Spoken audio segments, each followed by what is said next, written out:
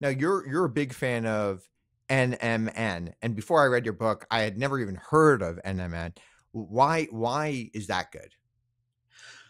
Well, now we're talking about research from my lab in the early 2000s. We found that the sirtuin longevity genes that my team, and well, I should say my mentor's team, Lenny Guarenti, discovered sirtuins. So let me tell you about sirtuins. These are 7 genes in our body. Some of us have better versions than others.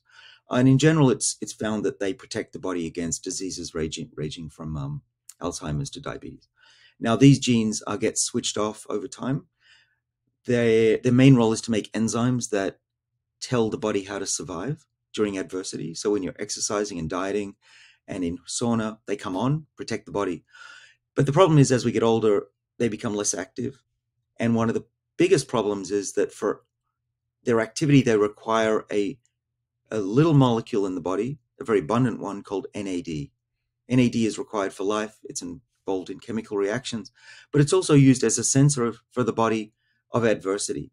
When we have no adversity, we're eating a lot and sitting around, NAD levels go down. That's true as we get older as well. So a 50-year-old has half the levels of a 20-year-old for NAD.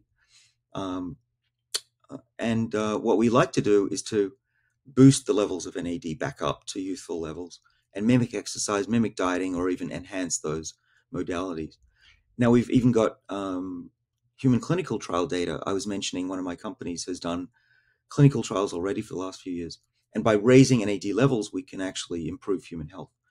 And we hope that this will be a drug one day to treat diseases ranging from kidney failure to even COVID-19 survival.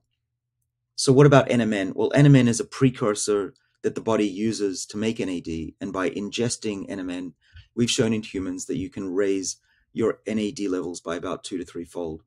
And that's beneficial in humans based on clinical studies. When I say I'm a fan, I'm not selling this stuff. A lot of companies claim that I'm involved with selling it. That's not true. I spend a fair amount of legal fees on trying to stop that. Um, but yeah, any NAD boosters, as they're called, seem to be really beneficial. I take NMN, and I've been doing so for probably about 8 to 10 years. And so far, so good. I've only seen benefits. Some people ask about And so, the so risk. basically, you're saying the goal is to increase your NAD. One way to do that is through exercise. You can do that by fasting, sauna. But there's this other way to do is to take this NMN. Essentially, it's a supplement, and that can also boost your NAD. Yes, that's what the science is saying, and others have shown it improves 6 minute walk. So it's being used for performance, endurance, and overall health. It's not proven that it extends lifespan. In fact, we've only just recently found it extends a mouse's lifespan and haven't published that yet. So it's early days. We still have a lot to go on, or to do at least. Are But there side effects for taking it, um, or does doing one thing make it harder to do something else? Or it doesn't seem to be. I mean, in mice, there's a couple of studies in some rare cases of genetically inbred mice that don't have an immune system, that there's hints that cancer might spread slightly more frequently in a very small study. But these are mice that are inbred and have no immune system. So it's still full steam ahead with human clinical trials. There's been no adverse events in any of the patients that have been tested, or the subjects, I should call them. And yeah, so I'm not yet ready to say that there's any known, or at least tangible, provable risks that I want to be the first person to know if there's a risk because my yeah, father takes it, my friends and family take it, I take it. So I'm not selling it. I just want to know the science. But I do know that my father is too old to wait till 100% proof that this extends lifespan. You and I are getting to that point where we can't wait. And so that's really what I'm doing is I'm educating the public about the risks and rewards. There are a couple of mouse studies that I want to point out, but all weighed up, I think that the risk right now for me and my family is it's worth taking that risk until further notice. now you also take metformin, um, and and like I don't even know how to pronounce it, but Darzalex. resveratrol. Sorry, Oh, it was virtual. resveratrol. Yeah. Yeah. Um, and and often I'll when I talk to my doctor, he's like, well, I feel like, maybe you're a bit too young to take metformin. And maybe, I often encourage my patients who are, let's say, 60 or over, but it has some side effects and that it makes it a little bit less likely to build muscle mass and stuff like that. Like, how do you weigh some of those things? Well, let's start with when should you start? I had a real heart to heart with my doctor when I was 29. I had super high cholesterol levels. And he said, I don't want to put you on a medicine because you're too young. And I said, dude, it, I don't want to wait till I get heart disease to go on a medicine. Put me on it now. So I've always been of the philosophy that it doesn't matter what age somebody is, you treat everybody the same way, within reason. Of course, 20-year-olds are a bit young for this kind of stuff. But if you're in your 30s and you want to prevent heart disease, prevent diabetes, I think that it's perfectly fine under doctor's supervision taking medicines that will prevent disease, especially when these medicines are extremely safe. You do it under doctor's supervision in case there's a problem. But with metformin, for example, and certainly resveratrol, very, very, very rare that somebody gets so sick that it's a problem. And it's always reversible as well. You just stop taking it if you get sick. So these are risks I think are worth taking. I don't prescribe anything. I don't even recommend anything publicly. So I would say, talk to your doctor. If they say you're too young, I would keep fighting it. I would show them the data. And if you want, there's always alternative doctors. I think that the argument that when you're young, it's too early. Well, would there's doctor, at least where's what the I had data? heard, that there's this trade-off of like, okay, it's hard to build muscle mass. Building muscle mass is very important as you get older. Um, and so, so you have to figure the trade. Well, it's frustrating to me as a scientist that when somebody says something in public or a podcaster says it's a problem, it becomes locked into the public's consciousness. And unfortunately, nobody ever goes back and reads the actual paper that this came from. And that was also true for the Women's Health Initiative and breast cancer. People still believe that HRT causes breast cancer, and that turns out it doesn't. Same for metformin and exercise. When you look at the data, and it's really easy to see, it's not difficult, you can look at it. The graph that says there's a difference, first of all, is being manipulated in a way that is deceiving. They cut off the y-axis so that you're just seeing the very tippy top of the bars. And the actual difference is about 5%. And it turns out that 5% is almost certainly due to people just not doing the extra couple of reps in the exercise because they feel a bit more tired. So what's the solution? Well, if you don't mind having muscles that are 5% smaller, then no big deal. Those muscles are Yeah. just as strong and healthier, and have less inflammation.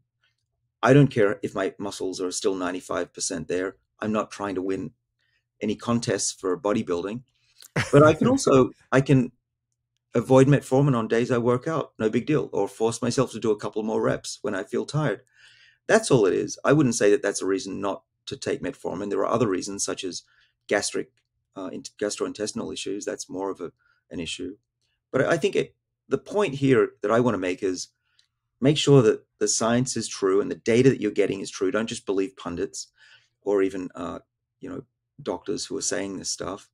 Try to go to the paper, read it, or listen to scientists who do read papers. And also just measure yourself. Do it under doctor supervision. Make sure that it's not harming you. Make sure you feel fine. And then, by all means, in my view, it's worth starting in your 40s to maximize your lifespan, because we're aging every day. It doesn't just begin after the age of 50 or 60. Now, initially, I was actually kind of skeptical to the idea that like big subsets of the population would adopt any of these anti-aging lifestyles. But then I saw a couple of studies that say 10% of Americans are already intermittent fasting every single day. Over 25% have already tried it. Maybe intermittent fasting is not the best one to measure because it's kind of easy to do. You just kind of skip breakfast. And so it's kind of a relatively simple thing to do. But how optimistic that you actually will see widespread behavior changes? Well, we are in the midst of a revolution in people's wellness and how active they are in their own health. The pandemic was a major wake-up call to people who stared in the mirror and saw their own mortality And then there was a boom in home testing because people didn't want to go into doctors' offices for obvious reasons. And so it's becoming also easier for people to take home tests. Now, we don't want people, going rogue and testing themselves and trying to interpret themselves with ChatGPT-4 and beyond. I don't think that's the only solution. I think there's a risk that we won't have enough doctors' supervision and that some people overdo it. Yeah. There's always that risk. So there's a caution here. I do think, though, that there's a place for people taking their own health into their own hands.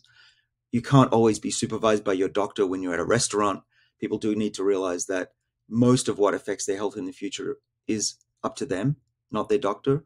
And what you do every day in your life echoes for decades.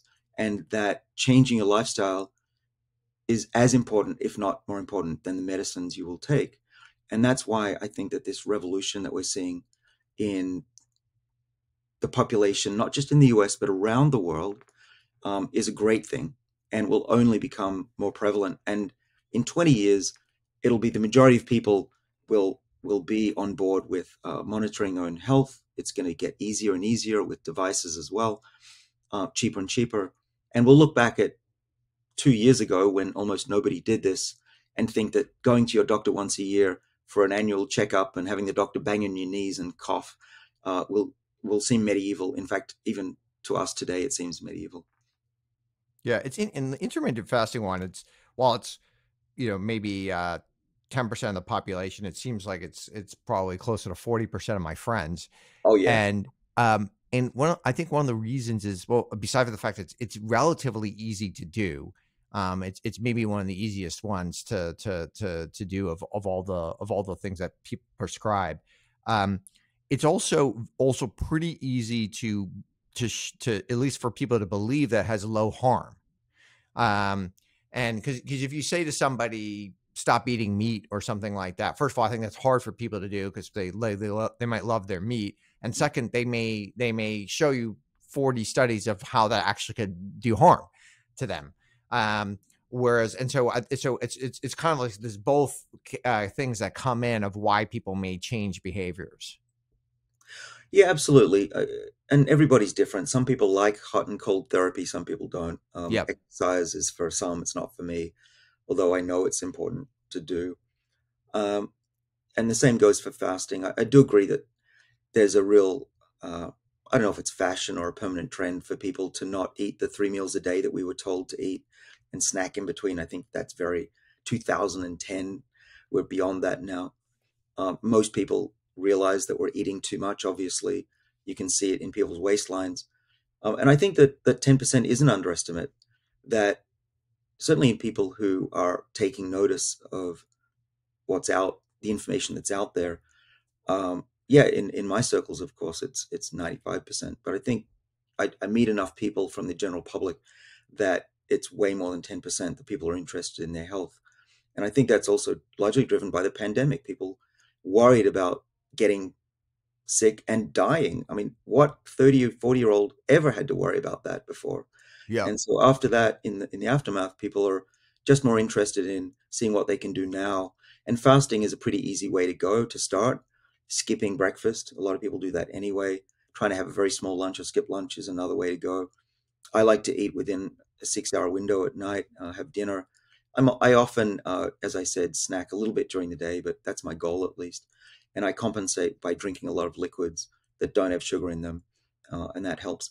Yeah, it's an amazing thing to see how just in my career, working on aging and talking about longevity and fasting went from total fringe in science to now mainstream in not just science, but in the general public.